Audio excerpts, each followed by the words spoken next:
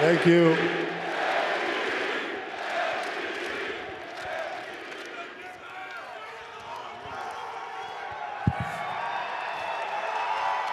I made a few notes. Thank you. This is amazing. Look at this thing. Yeah, you can sit. You can sit. Yeah, thank you. This is going to be a while, so I'll sit down. I thought the statue would be a little bigger, but it looks pretty good. I'm going to start off telling a quick story. It's June 1998. I just got on a plane to come to Dallas after I got drafted. I didn't know what to expect. I didn't know if anybody knew me. I was nervous. I was anxious. I get off the plane, and I see hundreds of fans. I see Dirk posters. I see signs. I was like, man, this is pretty cool. This is amazing. They really want me to come here and appreciate me. And I'll never forget that. And from that point on, it kind of was ingrained in my mind that Dallas is my spot to be. Well, there's a kicker. There's a kicker to that story. A couple of years after, I was talking to a Mavs employee, and I said, remember a couple of years ago when I first got here and I touched down and there were so many fans, it was amazing. And he turns to me and says, those are not fans. Those are Mavs employees, and they were sent out there. But they were sent out there to greet me, but I didn't know the difference at the time, so it made a huge impact on me. Before I start getting into the Mavs organization, I want to thank Commissioner Adam Silver for coming tonight and speaking at this ceremony. It means a lot. You're so approachable and so humble as a leader, and we can all learn from you. So thank you very much for being here tonight. I want to thank all the speakers in the video. I mean, fantastic. Some guys I've been with for a long time, so that was amazing. I want to thank Laura Beth Production and Sint and the Mavs crew for putting this night on. What a special ceremony, and so thank you guys for putting this on. And the first guy I want to thank from the Mavericks is a guy that actually had season tickets right by the Mavs bench when I first got here, and he kept yelling at all the players for my season tickets. And so we always kind of looked at the guy, but he always believed in me, and he always supported me on and off the floor. He was super competitive, and we developed a great relationship, and he even came to my bachelor party. He loves the referees. I mean, loves them. But what I appreciate most about the guy is his huge heart, and he's been super loyal to me. So you guys know I'm talking about Mark.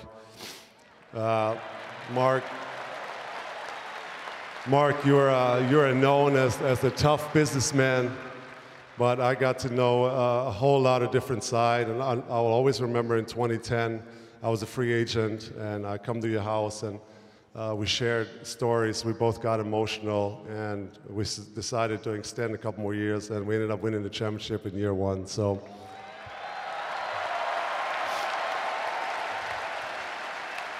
thanks, Mark, for everything you've done for me and my family, and I will always be grateful. Thank you. I want to thank the two Nelsons, Donnie and Don.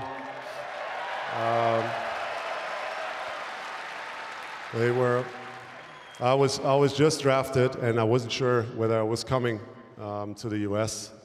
I wasn't sure if I was ready, so immediately when they heard this, both got on the plane with the owner at the time, Ross Perot Jr., and came to my hometown of Würzburg, and met my family, met Holger, wanted to see my roots, and that meant a lot to me. That showed me that they came all this way, and they wanted me very badly, and that meant a lot to me. And I always remember we had a barbecue at Holger's house, but they were staying with me in Würzburg, so we got in my little Golf at the time, a little Volkswagen. So that's the first car I had, right? So I'm driving on the Autobahn. They're both passed out because they're jet lagged, and all of a sudden, about 30 minutes into the drive, the engine light goes on, and it squeaks so loud. They're both waking up, staring at me. I'm like, I have no idea what's going on. But point of the story is that they've made that effort to come all the way to make me feel welcome and want me to come over there. That meant a lot to me. And of course, they helped me a lot early in my career to really get going. And old Nels with his philosophy of giving me freedom and letting me shoot. So these two guys owe a lot. So Nelson's, I'll always be grateful.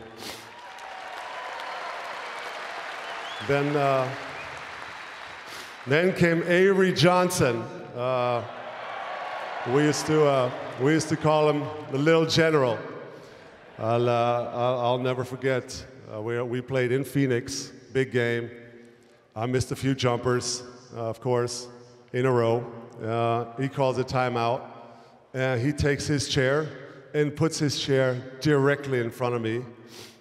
We spend the whole time out nose to nose for 90 seconds and just letting me have it. But what I appreciate most about Avery is that he pushed me to become a better all-around player, and his intensity and focus and determination was next to no other. So thanks, Avery, for pushing me to be a better player.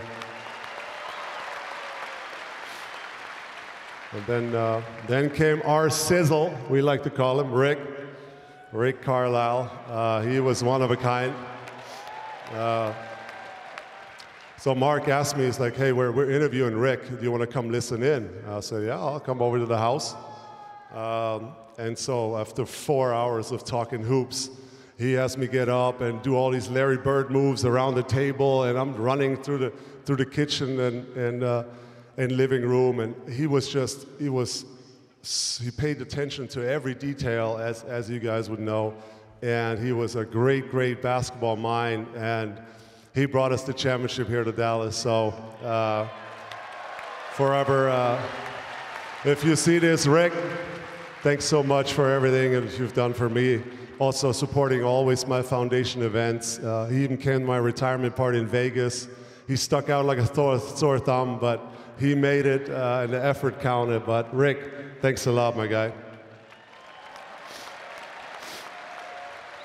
I had so many assistant coaches that were amazing. I think there's too many to mention. A couple of them you saw in the video, but assistant coaches work really hard, and they sacrifice a lot of their family life. So all of my assistants I ever worked with, I really appreciate it.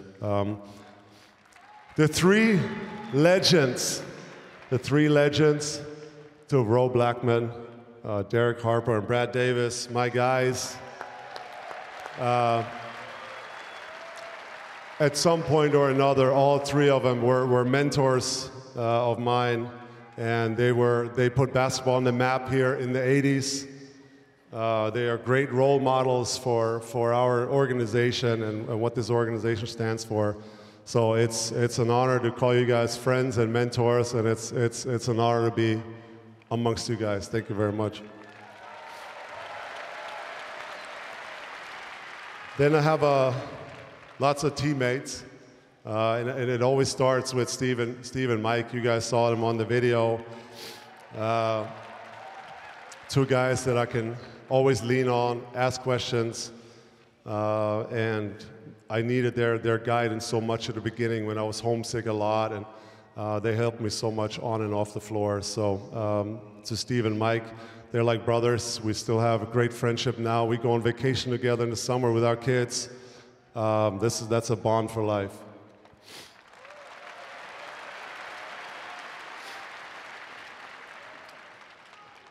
To my other teammates, I had almost 200 of them. That's a lot. Obviously, way too many to mention. But I always try to respect everybody, have fun with everybody, not see myself as a bigger part of the puzzle. Always try to make everybody feel welcome, and that was my style of leadership. Always joking around with everybody, and I think it kind of sums up a couple years ago when I won the Twyman Stokes award for Teammate of the Year. And you know how many teammates voted for me at the time? None. So that meant a lot. That meant a lot to me. No, on a serious note, the teammates, they always put up with me, and I know I was at times negative on the court, but they always put up with me. Of course, to the 2011 team, my guys.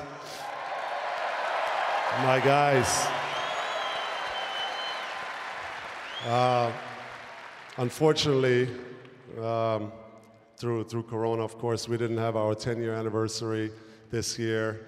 So I'm so happy that some of you guys came and we got to spend a little bit of time together. I always say that was an unbelievable team because we had a bunch of older guys that all had done individual stuff before in the league, and now it was time to put it together as a team, and everybody put their egos to the side.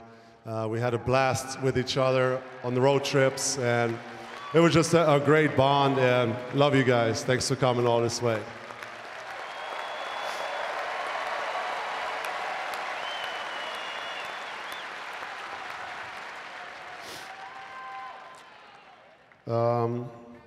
Then, of course, there's a lot of people work behind the scenes that you don't see on a daily basis that make this work. You know, whether it's the physiotherapists with, you know, Case and Dion, or, you know, the doctors, and, you know, the massage therapist, Spangs, or, you know, the equipment guy, Big Al and his crew, and, you know, the strength coaches, Jeremy and his crew, and the PR guys, Scooter and Sarah and all their crew, and, you know, the security guys with Bishop and Earls, and, you know, so many guys that work so hard.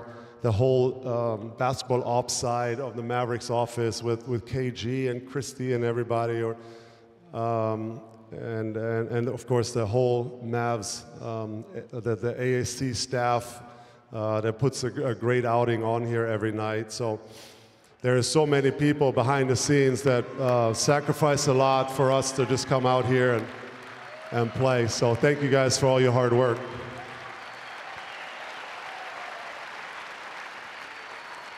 As you see, there's a lot of people to thank on the Mavericks organization, but there was also another pillar outside of the Mavericks. And so I want to thank Kim Bahuni. You saw her in the video. She is in charge of the international basketball for the NBA. And Kim, you made things a lot easier for me at the beginning, whether it was getting a visa for me to come, or so I want to thank Kim Bahuni.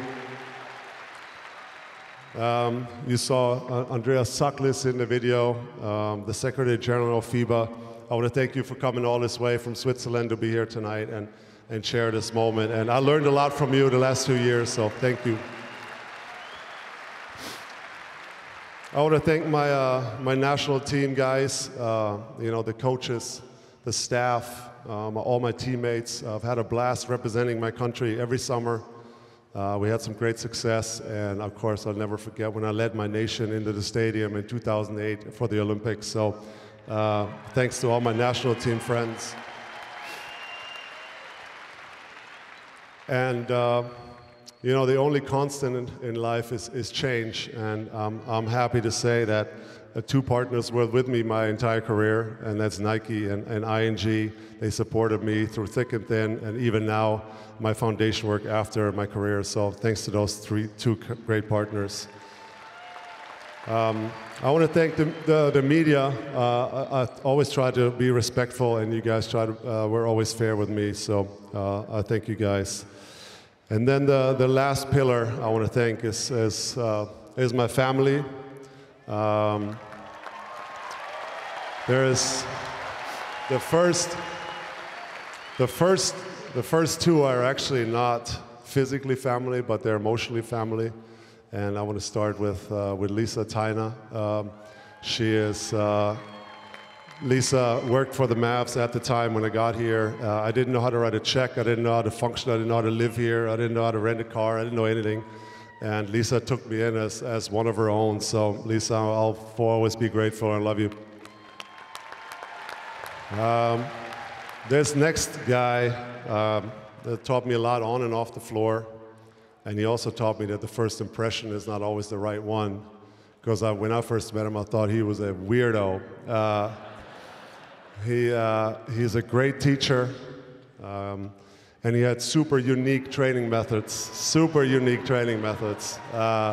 whether he had me going through the gym in frog leaps or doing handstands, dribbling the ball to somebody playing the saxophone. I mean, it was nuts. But we had a blast, and we ended up having a great relationship. We traveled the world together. But what I appreciate most about the guy is that he was a great mentor and he was always there when I needed him. So, of course, you guys know I'm talking about Holger. You are.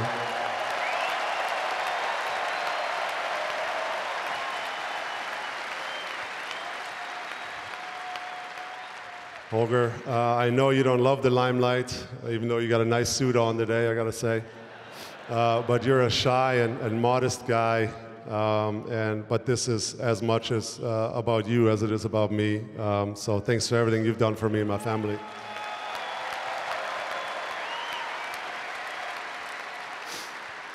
I want to thank my parents, Helgus and J Dub.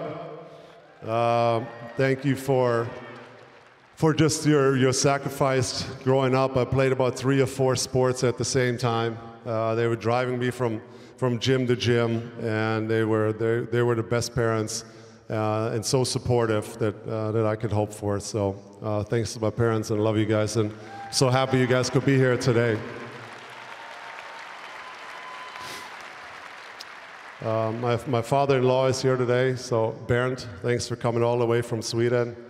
But what I appreciate most about you is your daughter. So there's that. So,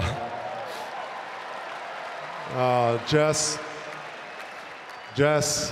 you are the backbone of our family, and you keep this thing rolling. And I love you. You're the best mom. You're the best wife. So thank you for everything you do.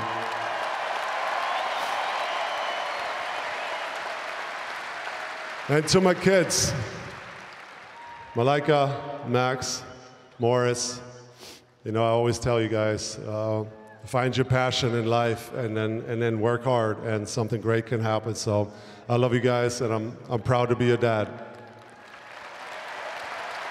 Well, that's it. That's it. I forgot one more pillar. I forgot one more very important, incredibly important pillar, and that pillar always gave me a warm welcome when I got here, and this pillar always wanted me to succeed, and they always pushed me and gave me the strength to work hard and motivated me. And but what I appreciate most was this pillar supported me during the tough playoff times and playoff losses. So you know what? That pillar is you. That is the fans. That is,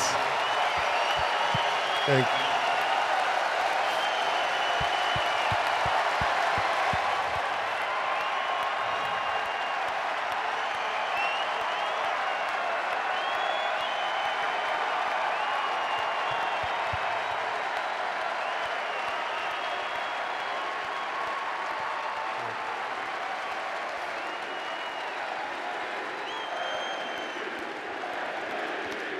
Thank you. I almost made it through without getting emotional, but you guys get me every time. So thank you guys from the bottom of my heart for making this journey incredible, and thank you for taking in a long, lanky kid over 20 years ago and making him one of your own. I'll be always grateful. Thank you.